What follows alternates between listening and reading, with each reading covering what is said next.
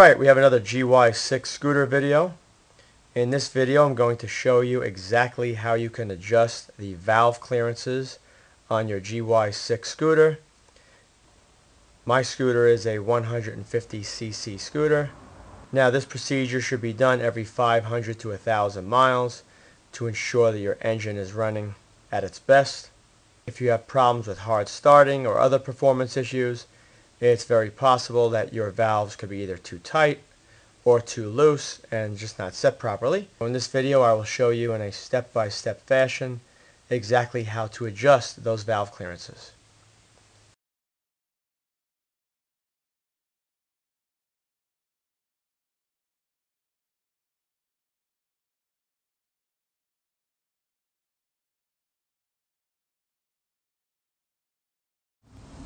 Now when you remove the valve cover, there's an O-ring, and that O-ring is actually a rip-off for a Chinese scooter. They look to charge you for like $10 for an O-ring that seals the cover. So the thing to do is you're going to have some either the blue sealant or the red high temperature silicone sealant, and in the event that your O-ring is squished and you're starting to leak a little oil, like mine, each time I check my valves I put a thin layer over the valve cover with the O-ring, and then I bolt it back down and that problem is solved. This $4 tube of silicone will last me probably 50 times of checking my valve clearance. And that's pretty much all you need, and just a rag. Alright, the first step, you're going to put your scooter on the center kickstand, which is right there sticking up. This is the center kickstand for people that don't know and just bought the scooter and they want to learn how to do these things. That's your center kickstand. So I'm going to put this on the center kickstand and then go to the next step. Once the scooter has been placed on the center kickstand, the next step is to remove the seat. That's very simple. Just going to unlock it, lift up the seat. Right here is a 10mm bolt. Take that bolt off, slide this pin out, and remove the seat. Now once the seat has been removed, the next step is to remove the two screws at the top. There's one right here, and then there's one on the opposite side. Once you remove both screws, there are two more screws located at the bottom. You follow the cover down, and right in front of the cover, right about here, under the mat, there's one bolt, and over here, there's another bolt. So you're going to unscrew that one and that one. Once you remove both of these screws and the top, you grab this whole plastic piece that wraps around the front, and it slides up, and then it pops off.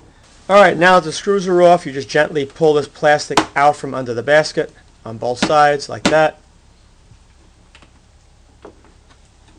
Carefully just pull it out, saves you from pulling this basket out. Now you're going to lift up on the whole piece, like that, and pull it away. And the same on that side, up, tip it forward, and lift it up and out. Once the cover has been removed, you will then have full access. This right here is your intake manifold. Inspect that, make sure the bolts are tight, make sure there's no cracks. You can also pop off your spark plug boot and take out your spark plug and give that a cleaning. Put a little bit of sandpaper, maybe 600 grit between the contacts. Readjust the gap and reinstall it. And you also want to check to make sure your hoses aren't dried out or cracking. Now I take very long trips, sometimes 100 miles round trip. So when I got the scooter brand new, I threw away all the rubber lines all over the engine, and I replaced them with Gates and Goodyear hoses. The hoses that come with the scooter are pretty cheap, and they dry rot and fall apart. Now all the adjusting is going to be done behind this cover. Now to remove that cover, these are 8mm bolts. There's 1, 2, 3, 4, and then you have 2 for this pipe going around. 8mm. Loosen each one up. I must have had this cover off about 15 times in the last 4 years that I have this.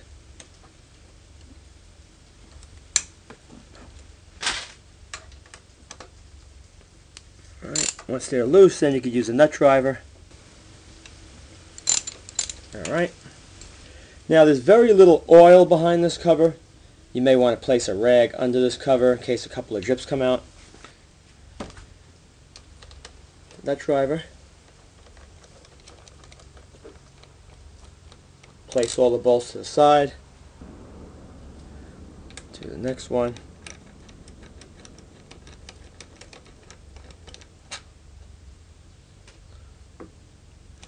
I can see my gasket's leaking a little bit, so I'll put the new sealant on it and that'll be taken care of. And the two remaining ones on the pipe. Be careful, there's a gasket between this metal plate and the head. Try not to damage it, save it.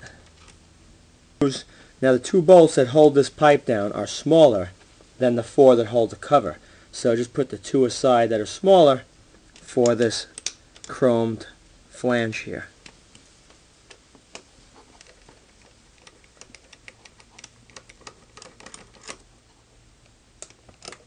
Okay, see the cover's coming off. I don't see any oil coming out, that's good. Now remove this clamp with your pliers.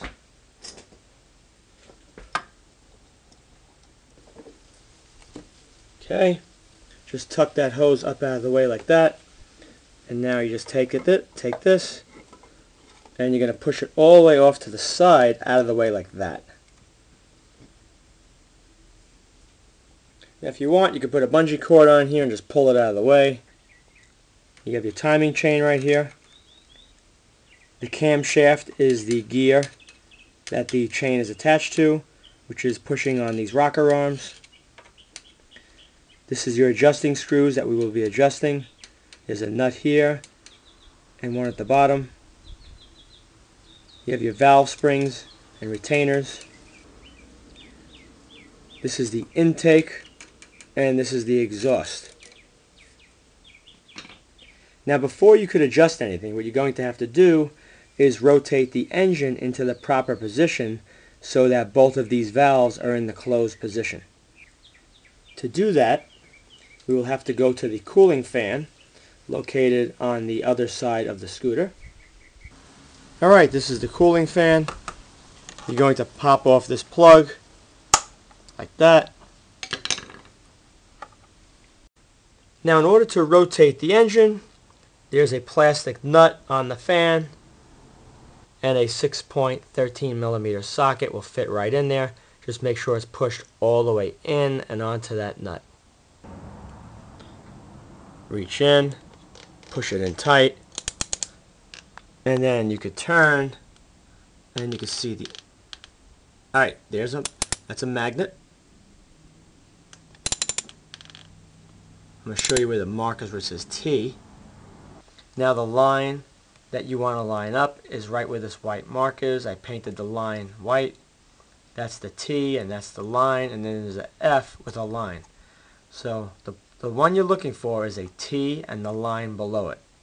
Now inside this hole, in the hole and down towards this bolt right here, so in and behind the plastic by this bolt, there's going to be a piece of aluminum that's sticking straight out towards the flywheel. You're going to have to line up this white mark, which is the T line, right in line with that piece of metal, that protrusion that sticks out. Alright, you can barely make it out, but you see on the left side of the hole is that little straight edge sticking out. That's what you're looking to line up. You want that to line up exactly with the T line on the flywheel. Now once you rotate the engine into this position, the T line should kind of fall into place in this spot where it's supposed to be. If it doesn't and there's a lot of compression, that means you have to rotate one more revolution to get it to the right place. Now to confirm that you have it in the right position, we're going to go to the valves and check those. Now if this is properly set up, these should wiggle. Yep. That's wiggling, and that one moves. If both of these are tight and they don't move, just rotate the engine one more revolution to the mark where the T is, and then it should be fine. Now the other way to tell if you have the flywheel in the right position with the T line, there's a hole right in the camshaft gear, a very large hole. Make sure that hole, the large opening in the gear of the camshaft, is exactly between this bolt and that bolt. Then you'll know you're in the right position. As long as that large hole is there, you're good to go. This is the feeler gauge, the 005. Coat this with a little bit of oil. So then you want to check by sliding it back and forth like so. And you want light to moderate drag. I'm going to loosen the nut using an 11/32 1/4" socket. Put it right on there and just pull this way, and that's loose. Now to adjust, once the outer nut is loose, then you could slowly rotate the square head here. See, it's too tight, it's not moving now. Too loose. That's just the right amount. Now what happens when you go to tighten this, it's a little bit of a pain in the ass when you go to, even though you set this perfectly here, alright, right there, light drag, alright, even though that's set perfectly, as soon as you tighten the outer nut, it's going to want to rotate the middle a little bit. Now there's two ways. The first way, you can hold this with the needle nose, and more than likely that will move in the process of holding it, affecting the gap. And then you'd grab an 11/32 or a 9mm open-end wrench and go onto the nut and then tighten it down. Now that's one way of doing it. Now I do it by hand. I don't use the needle nose. So I'm going to turn this by hand until I feel a little bit of drag. Right there, very little. And I'm going to turn the outside nut. See, it's very loose. But what's going to happen when I get this socket and I start tightening it, this is going to get tighter. So if it gets too tight, I'm just going to loosen it again, back off a hair on the inner part, and then retighten again. So let me see how far off I am on this right now. If it's too loose, back off a little bit. Grab your needle nose, turn it just a hair, like that, and then tighten again. Should be just right.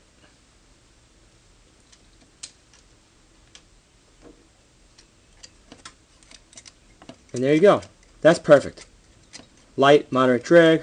I've been doing it so long this way with just using the socket wrench and turning it by hand that it doesn't really faze me anymore. Rather than use the open end and then holding that with the needle nose, you could do it either way as long as you get the clearance just right. Now I'm going to take a look at the bottom one. This one here.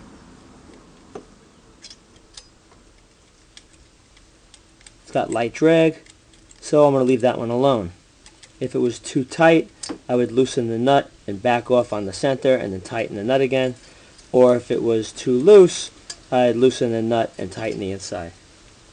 So we're at 005. Now once you do this, once you do both, it's a good idea to rotate the engine 2 full revolutions to the same spot again and double check it. Once that's finished, clean anything off of this face here, make it nice and clean. Once I apply the silicone sealer to all these edges over the O-ring,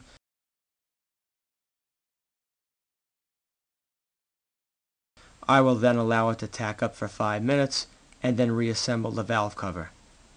Once you have reinstalled the valve cover, you can then reinstall the plastic that covered here, and you can put the seat back on and you're good to go. Remember to check every 500 to 1,000 miles your clearances.